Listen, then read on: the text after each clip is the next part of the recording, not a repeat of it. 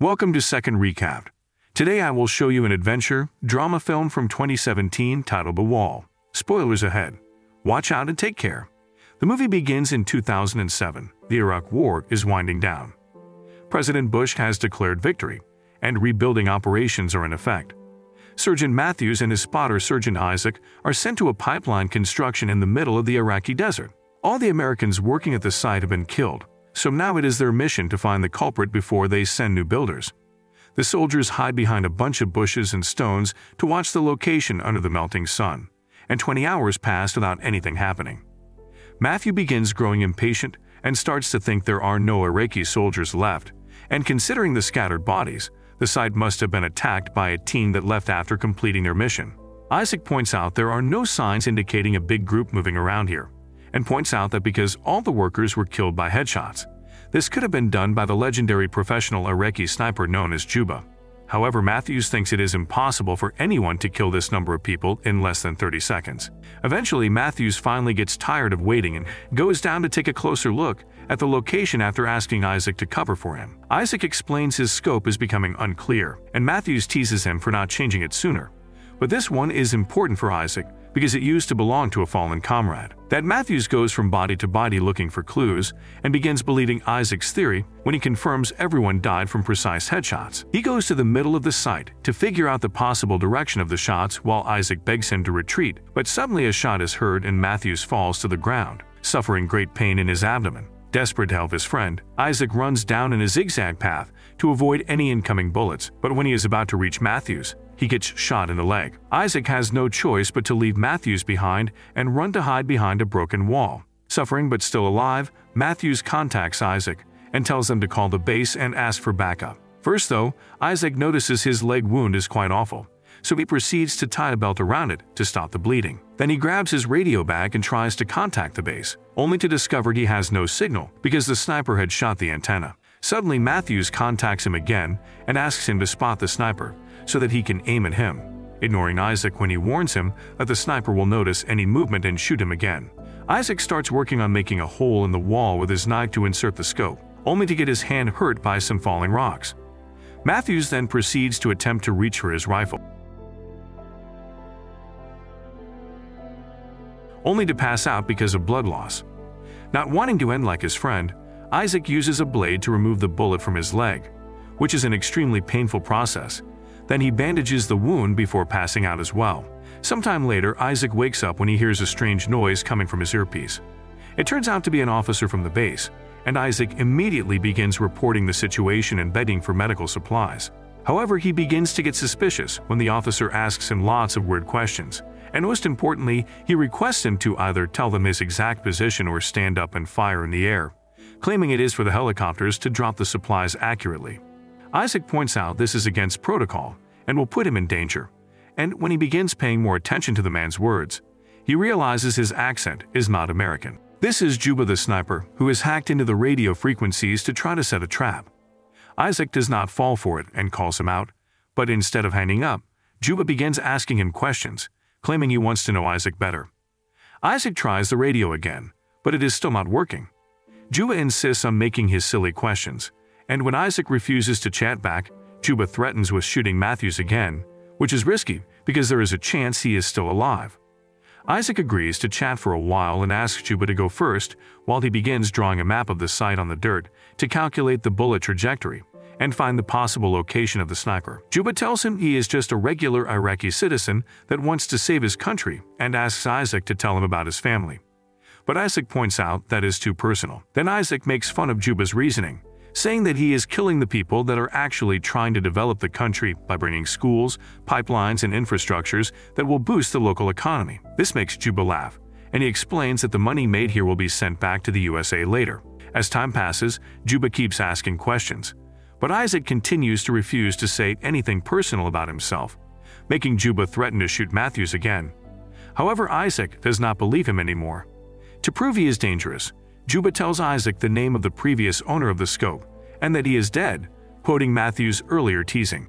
This means Juba has been listening to their conversation since they arrived. Using his scope, Isaac notices one of the dead men has a radio with them, and he drags his body to the edge of the wall, but not even using a piece of wood, he would be able to reach it without exposing himself. Next, Isaac tries to drink some water from his bottle, only to find it empty because of a hole in it, which Juba confirms he did on purpose. He also admits he did not miss any shots. He specifically shot the bottle, the antenna, and Isaac's leg in order to put Isaac in an unescapable situation and make him die slowly, which you will enjoy hearing through the communicator. When Isaac finds the bullet he took off his leg, he takes a closer look and begins calculating the weapon model Juba has by making some sneaky questions.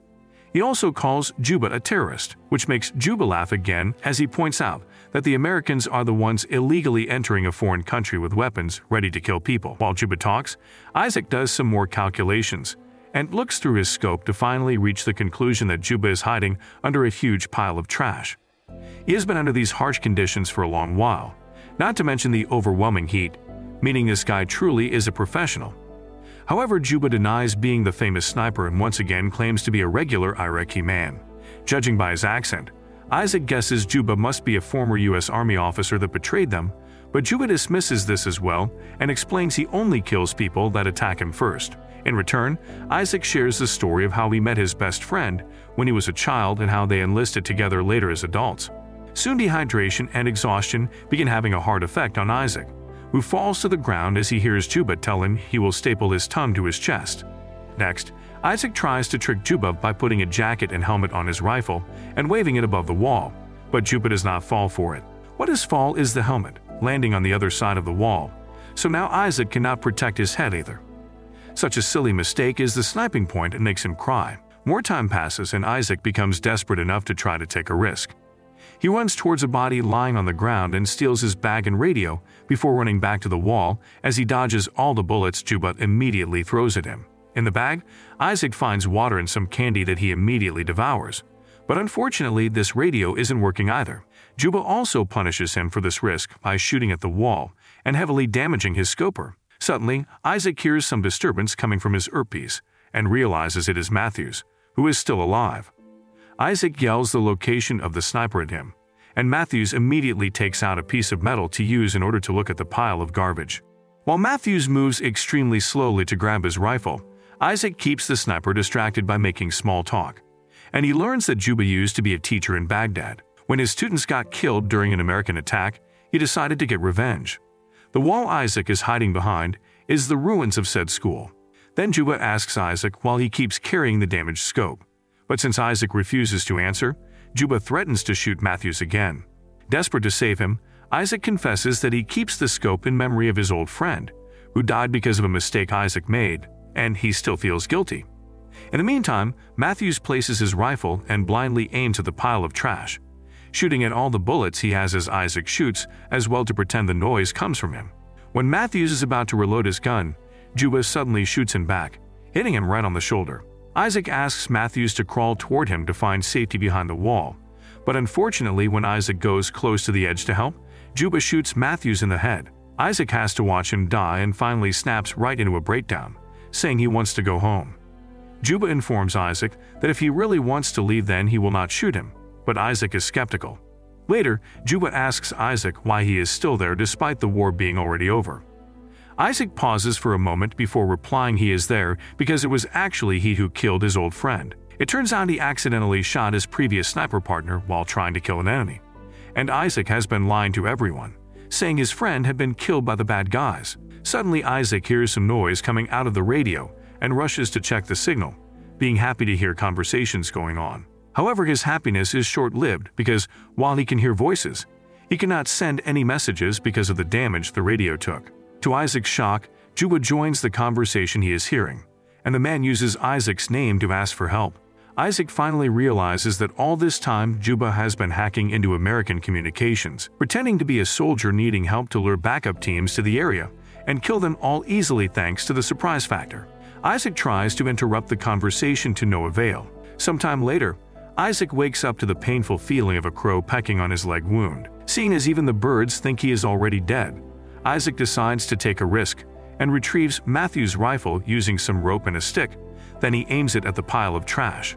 At that moment, helicopters arrive at the area and reveal Isaac's location, without knowing this is a trap. Wanting to save the incoming soldiers, Isaac pushes the wall to make it crumble, creating a curtain of dust that makes it hard for Juba to get Isaac's location. Isaac begins shooting at the pile of trash without knowing if he has hit his target or not. In order to find out, Isaac finally stands up from his position, and he is shocked to notice Juba is not using this chance to shoot back. This makes Isaac believe he has effectively killed Juba. So the helicopters arrive and quickly carry Isaac away on a stretcher, immediately giving him medical attention.